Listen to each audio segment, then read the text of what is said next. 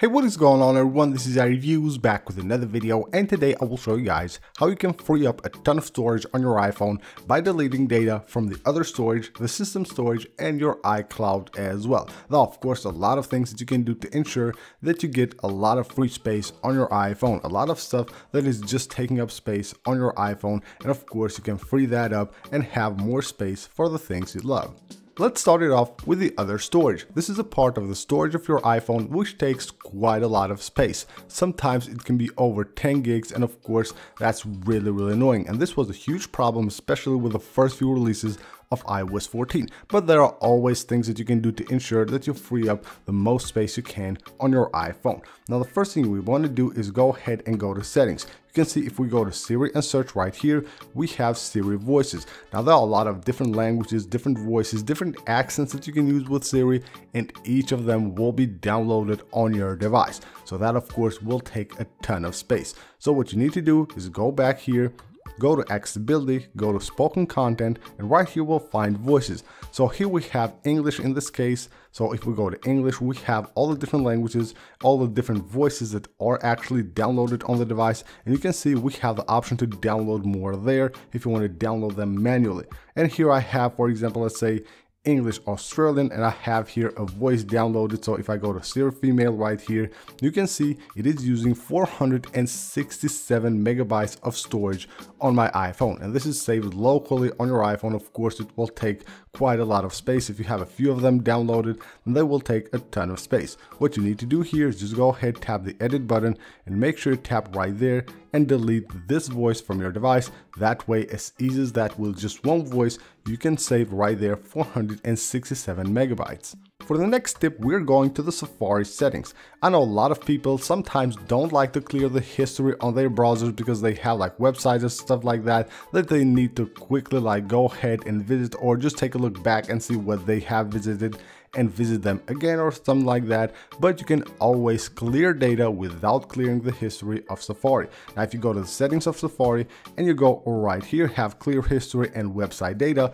this will clear the data, but it will also clear the history of your browsing. But what you can do is just scroll all the way down and then go to advanced right here, and then you will have here website data. If you go here, you will see a list of all the websites and the data that they have stored on your device. So you can see right here, we have currently 300 megabytes. Now I do clear this regularly and it's still 300 megabytes. What you can do here is just go ahead, tap the edit button, and delete any of the data for any of the websites that you want. As easy as that, you can do that from here, and of course save a ton of space on your device.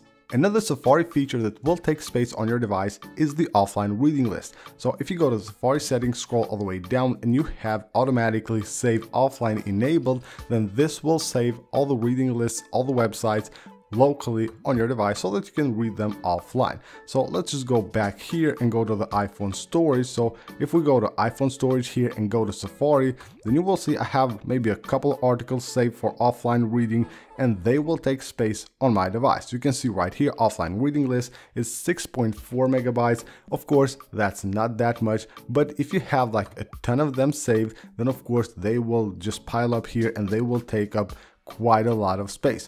But what you can do here is just go ahead and make sure you have that disabled. So go to the Safari settings and just make sure that you have this disabled. And then of course you can go to Safari and you can make sure that you have cleared like things right here from the reading list that you have already read, and you don't want to have them saved locally on your device anymore. That of course will save a ton of space on your device.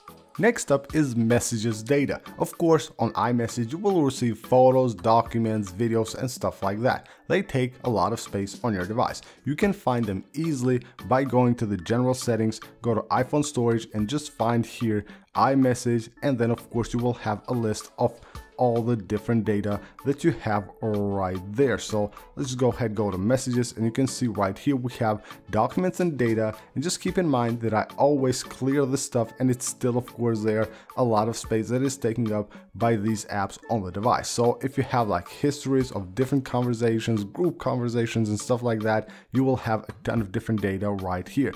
So you can see it shows you top conversations. So basically it shows you the conversation that is taking up more space on your device device right there. Then you will have photos. If you go here, it shows you a list of all the photos that you have received on the iMessage app, and you will have the option from here to delete each of them individually. So you can see from here, really cool, very useful. You can go ahead and select each of them and go ahead and delete them from your device directly from here. That of course saves a ton of space.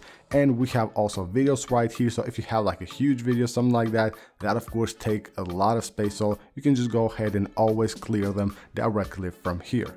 Another thing that you can do to clear up a lot of storage on your device from the other storage is to clear the app's cache. Now, unfortunately, Apple doesn't have that as a feature that you can do from the settings app or something like that, but there is a workaround to do that. So for example, like for apps like let's say Facebook or Instagram, you can just go ahead and delete the app. Of course, all you have to do is just install the app and log back in, and you're back with all your stuff. So deleting the app will of course delete all the cached files, all the data that this app has saved on your device. And then of course, once you have it installed, you will have just to log in back on your social media, some apps like that, of course, that you don't have data saved locally that you need, then you can do that by deleting the app right here. So you can see the actual app size is 246 megabytes, but it also has 84 megabytes of documents and data. And by deleting the app and installing it right again, it will just basically delete that data that it has saved locally on your device.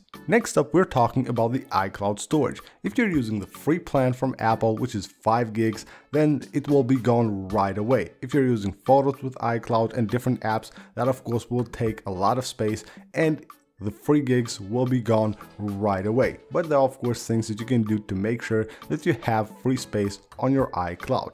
Now the first thing you can do is go ahead, go to your profile on the top of the settings, go to iCloud and go right here to manage storage. From here you can go ahead and delete stuff from your iCloud. So we have here photos, you can see is the top one, 2.6 gigs. Now what you can do here is go ahead and disable and delete. This will basically delete your photos from the iCloud, and you will have 30 days to download them before they're gone and they're completely deleted.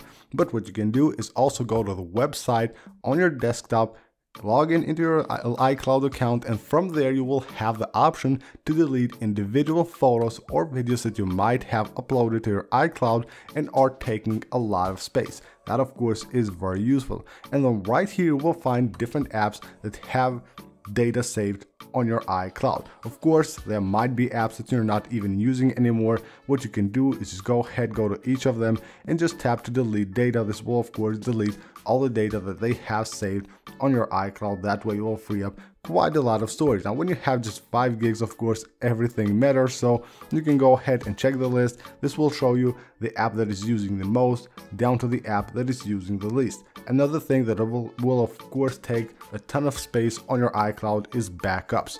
So if you have like old backups that you don't need anymore, you're not going to use, just go ahead, go to backups, and right here if you have any, you will find a list of the backups and you can just delete them from here. It will show you the date of the backup, all the information you need to know, and if you don't use that, don't need that backup, make sure you go ahead and delete it from here.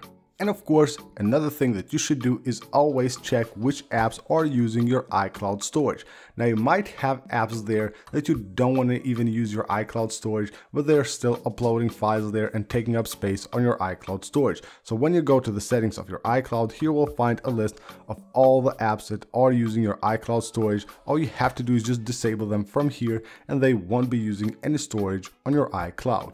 Next up is system storage. Now this part is not something you can really do anything about it. These are system files, but there is one thing that might be taking up a lot of space on your device, and it will show right here on the system storage, and that is iOS updates. So make sure you go ahead and check the list here on the iPhone storage settings. If you see an update for iOS, if you don't want to install it on your device, make sure you have that deleted because it has been downloaded automatically on your device. That might be maybe a gig or 2 and it's just sitting there without being installed, and it will take up a ton of space on your device, and that shows on the system storage. So if you don't want to install that update, make sure you have that deleted from your device. Now with iOS 14, you will have a great feature here. If you go to under software update, it basically allows you to choose whether you want to download these updates automatically or not. So For this case, if you don't want to take up a lot of storage by downloaded iOS updates, that you can go ahead and disable that from here. So just disable this one, download iOS updates, so they won't be automatically downloaded on your device and take up space, which will show up on the system storage. And last but not least, I will give you guys a few extra tips and tricks that you need to follow in order to make sure that you always have free space on your iPhone. First of them, go to settings, go to the App Store section, and right here on the bottom you will find Offload Unused Apps. This is very useful. If you have any apps that you're not using, it will automatically remove them from your device. Once you want to download them back, you download them and it will have their data saved on your device. So the app is gone, but the data is still there. So anytime you need the data, they will be there anytime you want to download back that app on your device. Another thing you can do to make sure that you always have like more storage, this is especially for the system and the other storage, is to always make sure you have your device updated to the latest version. And last but not least, if nothing is working for you and you still don't have storage on your device, make sure you go ahead and do a backup of your device. You can either do that using iTunes, or you can do that using iCloud, and just back up your device and then go ahead and restore it. But just do a fresh restore of your device and then just restore your data from the backup that you have done, and you will have everything back and you will have a fresh restored device. So that is it for this video, guys. This is how you can get a ton of free space on your iPhone by deleting stuff from the other storage, your iCloud, and the system storage. That's basically it for this video, guys. I hope you find it helpful. Hopefully you will learn something new and will help you get more free space on your iPhone so that you can get more things that you love on your iPhone, stuff like videos, photos, and apps, and all that stuff. So thank you guys for watching. Don't forget to subscribe for more, and I'll see you on the next one.